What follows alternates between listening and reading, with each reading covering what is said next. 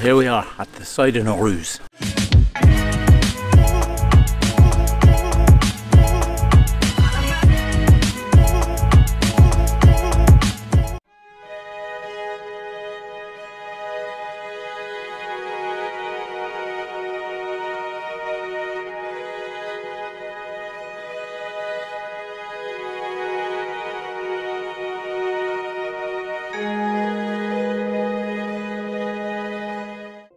So today we're at a place called the Seuil de Naurouze. It's difficult to pronounce, but that's those R's in French.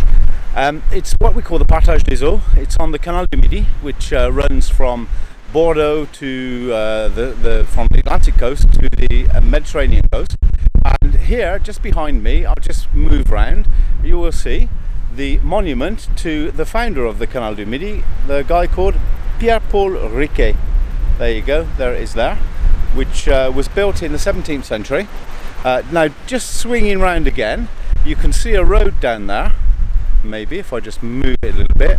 This is the old Roman road called the Via Aquitana, which took salt from the Mediterranean as well as olive oil and wine and things, and it went all the way to Rome, and this was responsible for obviously the Roman conquest of France, and also for bringing Christianity to this region, which is called the Lauragais. Now you may see there's a lot of wind today, which is very, very typical of the Lauragais. This is an absolutely beautiful region of southwest France. It's very, very hilly. There's the Montagne Noire, which is over to the left, and on the right is a place called the Piège, and then it goes on to the Pyrenees. But this region, as you may hear, is absolutely so windy. It's windy all the time. I lived here for 8 years, and they say that you cannot get used to this region unless you're born here, which I can pretty much say that's the truth. Now let's go and have a look at the Seuil de Naurouze and the canal, and we'll be discovering a few things on the way. Right, so now we're going to take a walk down through that avenue of plane trees. I don't know if you can see it behind me, and we're going to go to the canal, and we're going to find something which is pretty unique and probably not a lot of people know about.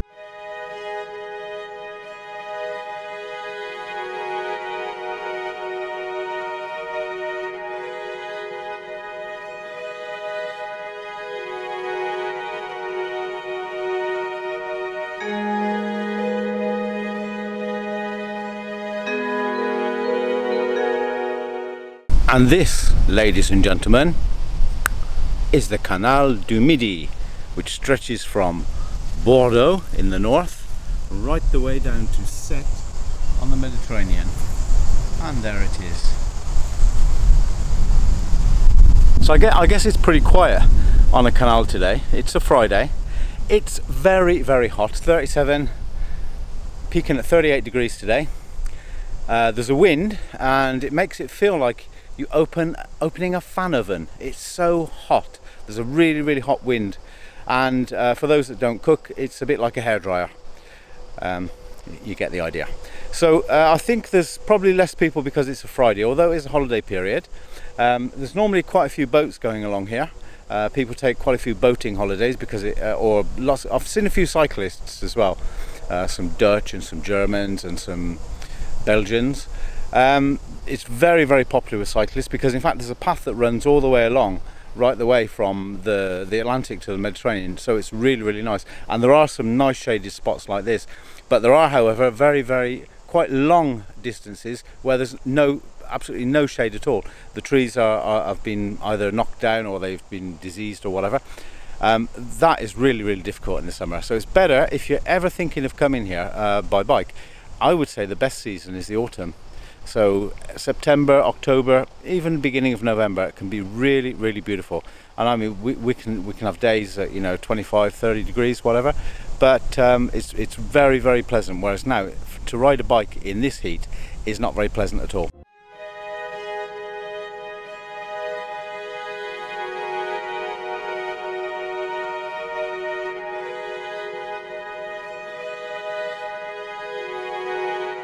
Right, I don't know if you just noticed that sign, but on one it says écluse, which means a lock, and on the other it says partage des eaux.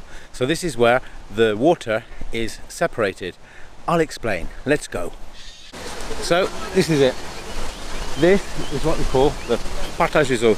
This is where the water, in fact this is the highest point of the Canal du Midi, 190 meters, which is not mega high, but basically it helps the water to flow that way to the Atlantic and this way to the Mediterranean. And this is the partage des eaux.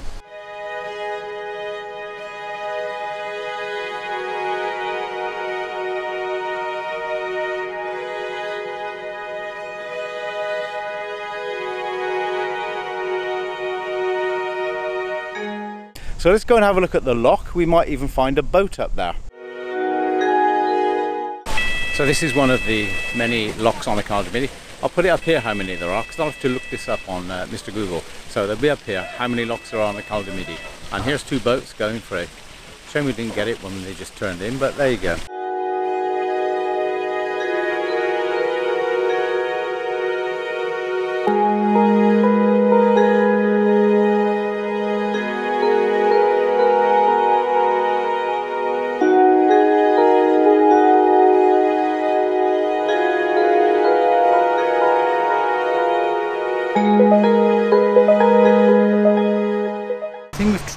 Travel broadens your mind. It opens up your mind to various things and we learn something new. And it's always full of surprises. I mean, we're in southwest France. Did you imagine seeing a Statue of Liberty head here? Me neither. And this just behind me, if I can just get around to see it somehow, is where the water comes to feed the Canal du Midi from La Montagne Noire. From the Camas, it comes all the way down to here to keep this canal at a constant level.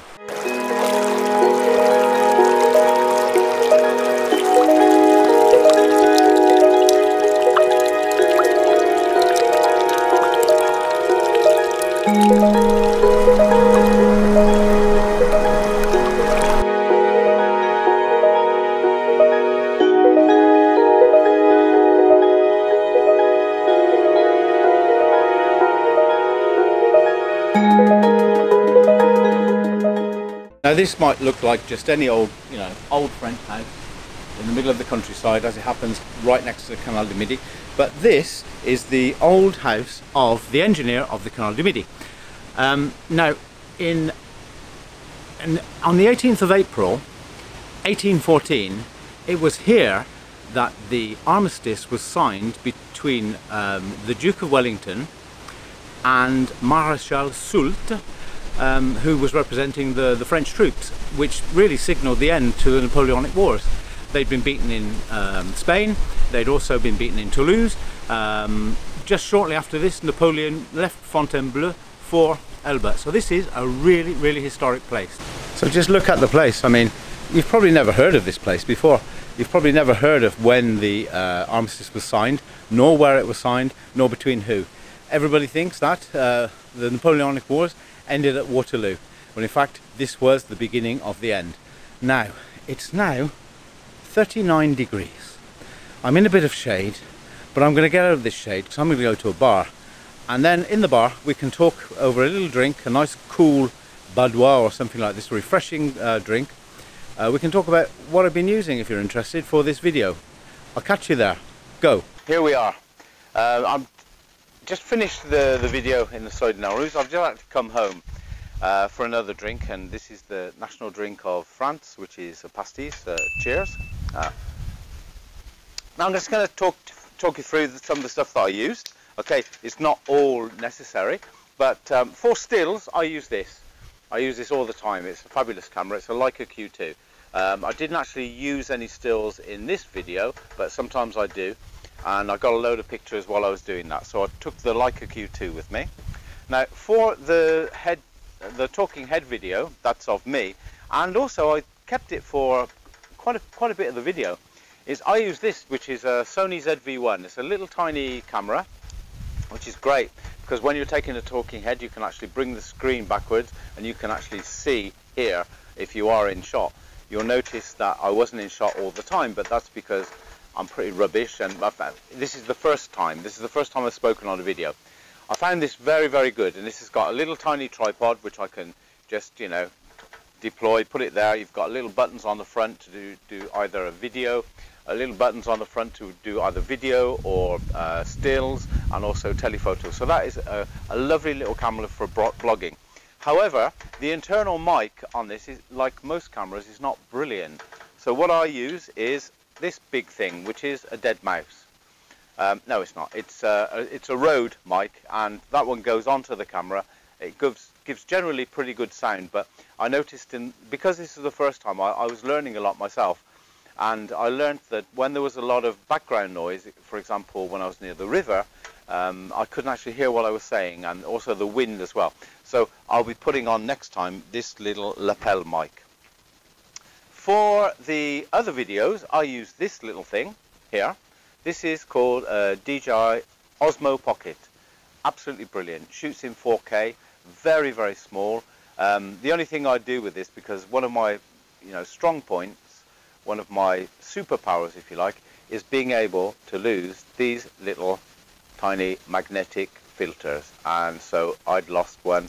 I went back 2 kilometers there twice looking for it. This is absolutely brilliant. It's a stabilized thing.